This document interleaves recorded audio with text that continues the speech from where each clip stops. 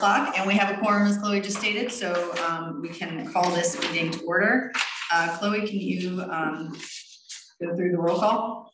Yeah, Bowen, Pryor, here, Donahue, Here. Elliott, here, Furrer, Myers, Nowacki, here, and Gilly, here. and Raver. Here. God, you look so serious. I know, Gilly. I'm serious. Looks like Mr. Reaper. A little less serious, all right. Even voice. All right, thanks, Chloe. All right, on the agenda today, we have some new business. So we can start with approving the minutes for the meeting of April 13th. Has everybody had a chance to review the minutes? Let me get out my full packet. Great. I was not at the last meeting. Does anybody have any changes to make to the minutes or corrections? Hearing none. Is somebody? I was not at the meeting, as I mentioned. Is there somebody like to make a motion to approve the minutes? I'll make a motion to approve the minutes. Seconded. Thank you very much. All in favor? Aye. aye, Any opposed? I'm going to abstain from that. Vote. Catherine's going to abstain too. Okay, the motion passes. Thank you very much. Okay, moving on to the second of the new business agenda items, improvement project updates from Lisa Duplessis. Did I pronounce that correctly? Duplessis. Shoot. You're good. It's okay. Okay, thank you very much. All right, I'll turn it over to you. Okay, Donahue and committee members, thank you so much. Doug Holloway apologizes for not being here. Chloe mentioned it earlier, but just so everybody knows, we've had the director of arts and history step away after a few months, and he has stepped into the role just as interim director over there to kind of keep them on track and moving forward. So he's doing double duty and had another commission meeting for arts and history tonight. So he apologizes for not being here. So I'm thrown in the deep end just right off the bat. No Sarah, no Doug. So I just want to go over a couple updates of the projects that you guys have already approved and let you know where we're at with those. So the BSU carbon sequestration project that you approved, I think in January is when it went through. Dr. DeGraff, they've had a little bit of a stall, so they're not going to start work until the spring. We originally, I think, were hoping for fall.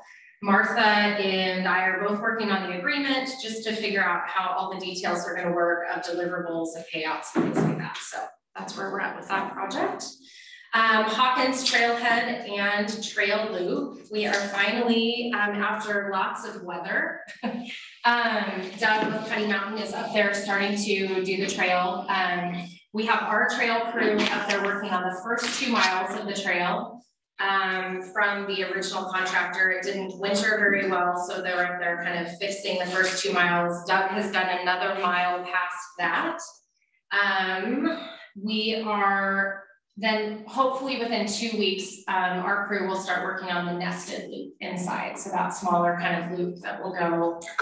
Yeah. So it'll make it just a shorter loop, so not the full 5.7.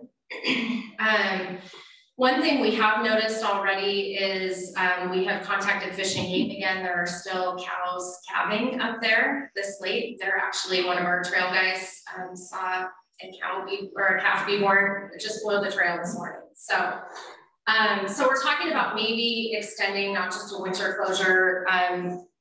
We may not close it longer, but at least work on some additional signing because it's definitely still a dog hazard and different things like that. So trying to figure out what we'll do. I think that's all I have kind of on, yeah. So when it was brought before the city council about the costs for the improvements, was there any pushback, or they're so used to everything costing a fortune now that? Yeah, can you remember prior, there is, I think they are used to things being almost double. Yeah, so there was not a lot of pushback at all. We are still working on the donation, I think that Sarah mentioned the last time in her presentation last month, to see if we can get that additional $100,000 to take our contribution of levy funds from 820 down to 720. But there really wasn't any pushback. I think people are very excited about this trailhead coming. It's using a property that we've acquired, but everything is more expensive right now, unfortunately. So, yeah. Can we move back to the cows for a minute? Yes. So we're gonna allow grazing on it, or? No, and I'm sorry, elk cows are up there cattle. That's what I'm I'm so sorry. Elk cows. I should have clarified. Elk cows are up there. Thank you. Yes, no grazing.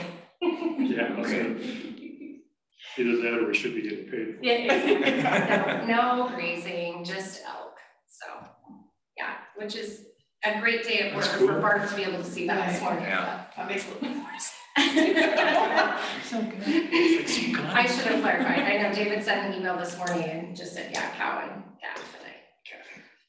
And I relayed it without the details. So that's all we have for improvement project. Okay, well, that sounds great. Thank you very much.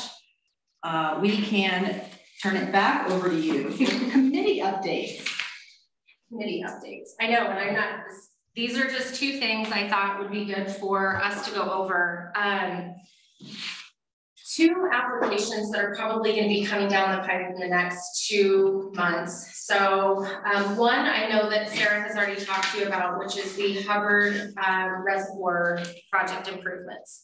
So she and Martha had been working with Ada County on doing some improvement projects out in Hubbard Reservoir, which is kind of South Boise, close to Kuna.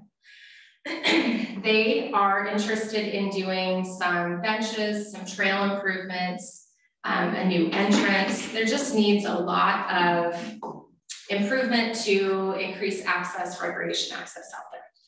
Now, I've been out there and been all around the whole thing. Yeah. It's in the city of Kuna. Yes. None of them have paid a dime towards the levy. Yes. I have feeling, and the reservoir does not serve a purpose anymore since they built Lucky Peak and Anderson Ranch. I mean, that eliminated the purpose for the entire reservoir. So I just don't see how we could justify, and you can see the houses moving right there from the city of Kuna.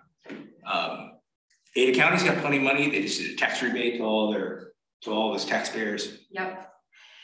And so committee member Cryer, this is one that that was actually my first question when this project, they have been working on it for a while. I think the idea is that lots of City of Boise residents would benefit from out there. Again, yeah, and so this is one I know had been in the works for months. I think Sarah presented it last fall. She talked about it. Yeah. So, and this is definitely, I think they can turn in the application, go through the process, and these are absolutely conversations that we can have and decide when the time comes for that. I'm, and I will actually take that back and find out some more of those details of why it was kind of originally brought forward and what the intent was with it. Because like I said, that was my first question too. Yeah. So and the dam's been condemned. So yeah. I will definitely bring that up and come back next month with more information. Yeah, that'd be great, because I wonder if it's anything like the wildlife underpass on Highway 21, where obviously that's outside the city limits, but it's used heavily by Boise residents. And so if this Hubbard reservoir is used heavily by Boise residents, it might be could be reasonable. And I think that that's something that they'll have to show in their application. Yeah. So because the main use of it that I found out, because I did a bunch of research on this, is that it's used for bird dogs. It's a bird dog training area. And when I was out there, we were out there on Thanksgiving Day, and I saw 6 different groups of people bird dog.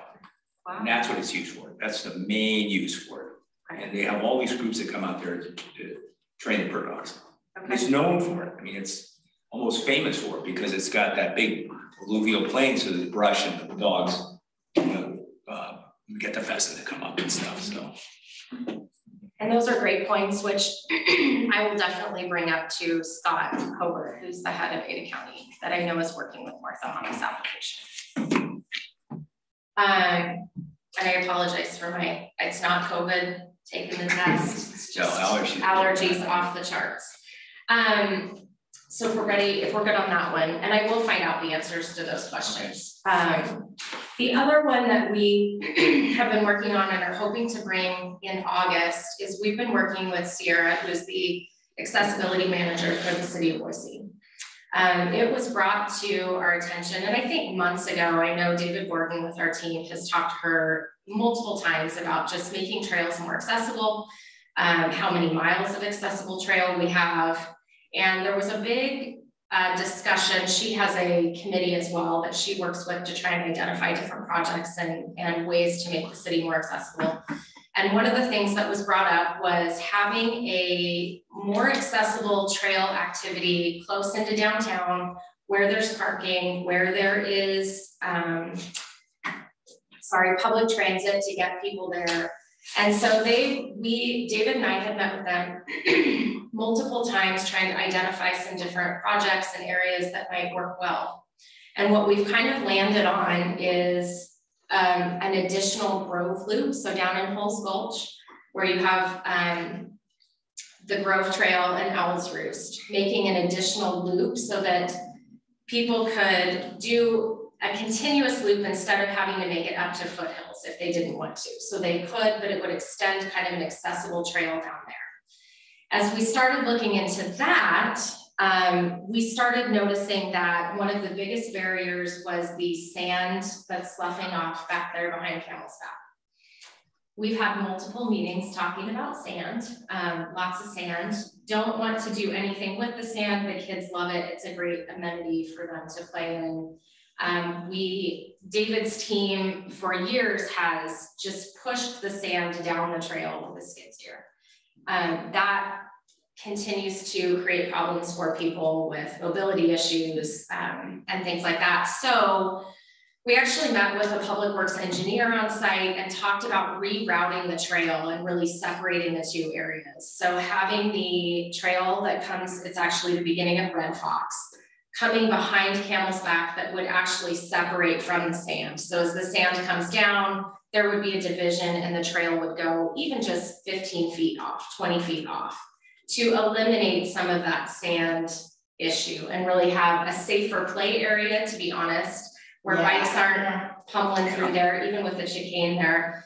And being able to just, bikers would still have to navigate that chicane, but Chicane helps. yeah, it does, but they still get going through there. So just kind of separating the areas. So I just wanted to let you know that's another thing we've kind of been working on. David and Sierra are going to work on an application to get ready to present to you, but are interested in maybe funding them with money. So that's another project that's coming. I just wanted you guys to be aware of. Any questions on that one? No, glad there's good accessibility work going on. That was a concern of Jeremy's, I know. Yeah. And he sits on the committee with Sierra and has been, out on the trail with us and really kind of, I think there's 6 people that have really been helping us push forward with some accessibility issues. Is it superintendent or commissioner? Superintendent. Superintendent. I'm not good at that either. The project we're doing out there on Highway 21 by where the Crow Inn used to be, that has a lot of accessibility, correct? The paths. Oh, committee member Cryer, are you talking about up with the Harris Ranch? Like no, this is down below on the river where it was with the where everybody used to. The IBO area that's down there. Yes, that will have a lot of accessible, and that I believe is hooked, and correct me if I'm wrong, but with the new park that will be out there. Okay. Yeah. I knew there was a reason they stopped on it for a while. So. Yeah, and I'm not super familiar with that one. I was telling Stacy too before we got here, but I have skills, just new language, trying to make it all work together. So, yes, but I know there will be accessible trails down there as well. I believe right now we're at about 10 full miles of accessible trails, which compared to the 200 that we have, but it's hard as things get steep, and there is a whole nother criteria for trails being accessible that is federally mandated. So David works pretty hard with that as well. Yeah. Is the chicane a barrier to accessibility? So it's actually people are able to navigate it. Okay. We went through with the whole committee to see how that worked. And so that's why we decided, even when we reroute it, to still have that be part of the trail. But it was, they were still able to navigate. Yeah, it wasn't a barrier. Okay. The sand was the biggest issue. Yeah. Okay. And that was really hard. And just having a shaded, you know, and accessible in all the words, right? So public transportation, being able to get there. We looked at some spots out in Military Reserve that were just a little bit too hot, not really accessible parking or bus availability. So, and I think a lot of the idea too was to have something that everyone could go on with their friends, you know, that's right in the heart of the town. Yes, there are some accessible trails even out in like the Oregon Trail area, different places that we had identified, but being in the heart of town, I think, was important as well. So it's been a fun project to work on, and yeah, it opens your eyes to a lot of different things for sure. So That's great. Well, we'll look forward to seeing that application. yeah, that's all I've got. All right. So the next item is executive session. Do you have items to discuss there? Yeah. Okay, that sounds great. Does somebody volunteer to read the language, or I'm happy to do it as well? Hearing no really super eager volunteers, I will read it. Pursuant to Idaho Code Section 74-206, subsection 1, subsection C, to acquire an interest in real property which is not owned by a public agency, and Idaho Code Section 74-206, subsection 1, subsection F, to communicate with legal counsel for the public agency to discuss the legal ramifications of and legal options for pending litigation or controversies not yet being litigated but imminently likely to be litigated. Need a second. Oh, is there a second? Roll call: Bowen, Crier, Here. Donahue, Yes. Elliott, yes, Brewer, Myers, Nowacki, Yes. Pengilly, Yes. and Rayburn. Yes. Motion to come out. Is there a motion to exit executive session? I will make a motion to exit. Is there a second? I'll second. Quick roll call: Bowen, Crier, Here. Donahue, Yes. Elliott, yes, Brewer, Myers, Nowacki, Yes. Pengilly, Yes. and Rayburn. Yes. Adjourn. All right, and is there a motion to adjourn the meeting? I would make a motion to adjourn. Is there a second? Sure. All in favor? Aye. Aye. All right, this meeting's adjourned. Thanks, everybody. Thank you.